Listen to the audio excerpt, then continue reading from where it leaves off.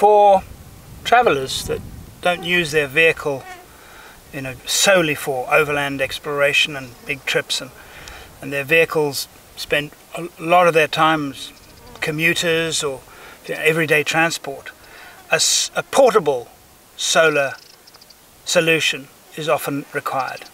And I've been looking at a number of them, and this one I particularly like.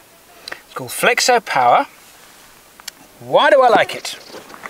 Well, this is almost indestructible, and it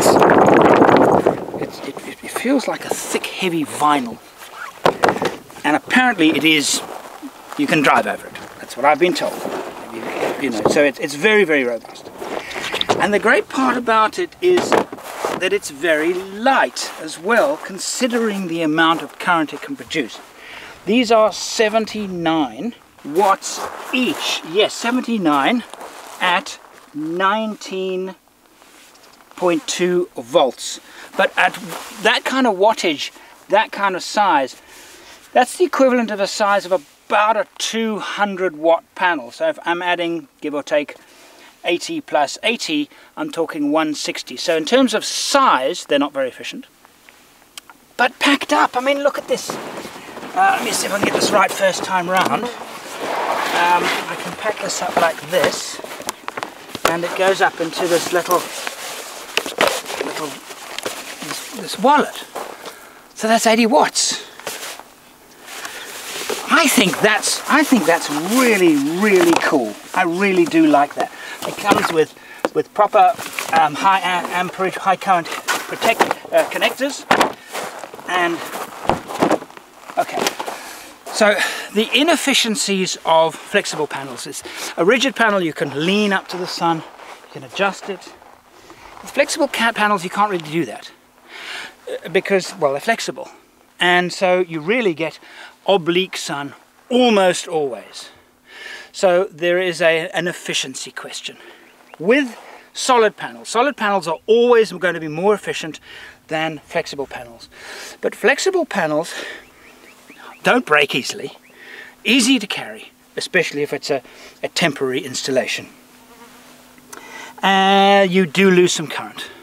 So these at the moment, bright sunny day, are delivering to our battery 6.2 amps. Now I had on my vehicle a 180 watt HIT panel, and the HIT Sony panel would deliver typically on a day like this a little less than double that. That was 180. So here we've got 80 plus 80 is 160. It's not much less, is it? That's the inefficiencies of flexible panels, but the advantages for a temporary solution are fantastic. This system also comes with the solar controller, and here this particular one will show voltage, and you can even wire up your fridge and your load and measure the load, but we don't have that wired up on this system. But that at the moment is showing 6.2 amps into our battery. Losses from solar panels are caused by many things. Most significant, bad connections. Secondly, length of cable. So what we've done now is we've reduced the length of cable down to virtually 0, and we reduced the number of connections from 3 to 1. And let's see what difference it's made. And I think it's made a significant difference. But now you're cheating. No, it's holding it up. You're holding it up as an angle. So it's slightly cooler. So now this helps us understand. Let's see if it makes an improvement. If it makes an improvement, significant. It will. Then it's it will firstly because we're now angling it towards the sun, whereas before on the ground it's oblique. And we've added 0.8 of an amp, 0.9 of an amp. So it's almost a whole amp that we are getting purely by slanting it towards the sun and reducing cable and 2 connectors. Yeah. Can we lie this flat to see what? Hold it up and make it flat so it's not oblique to the sun. And can you? I'll hold it like this. Have a look now.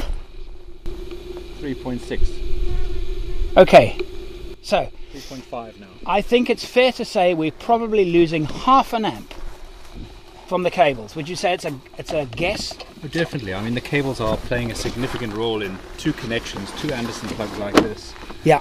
So every inch of cable is going to reduce the amount of current ending up in your battery, and every connector you have will do the same. And if you put in bad quality connectors, well, then it's going to be more than an amp. It's going to climb very rapidly. So if you're making up your own system, you want the best connectors you can find, and as few as possible, and short cables. Great bit of cable. And quite thick cables too, especially if they're long. I am not sure how solar panel manufacturers come up with their ratings. These are 79 watts each, which means that that's how much in ideal situation they can deliver. Now, to calculate that in amperage delivered to a battery, assuming that the battery requires a charge and is not too undercharged and will not accept a battery, all things given, what should that panel be producing? So if I'm looking at a voltage of 12.6 volts, that's the voltage of a healthy battery, and I multiply that by the wattage of that the amperage. So voltage times amp equal watts, and at the moment, Paul, how many watts are we getting from one panel? How many amps from one 3 panel? amps. That's 13 volts.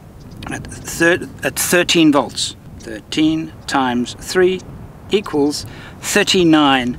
That's 39 watts. So it's rated at 79, but it's only delivering 39. It's delivering 39 because it is not absolutely perpendicular to the sunlight. All the given losses through the cables, through the switching, all of those things.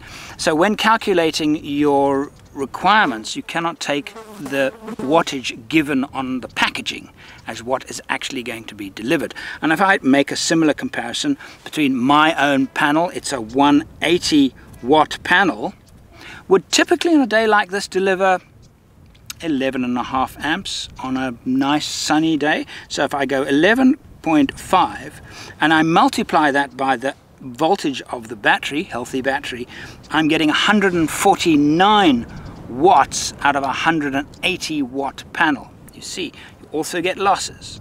So while you get more losses with a flexible panel, you also you get losses out of the big panels as well. And the FlexoPower as a portable solution, given quite high losses, still great, still really good.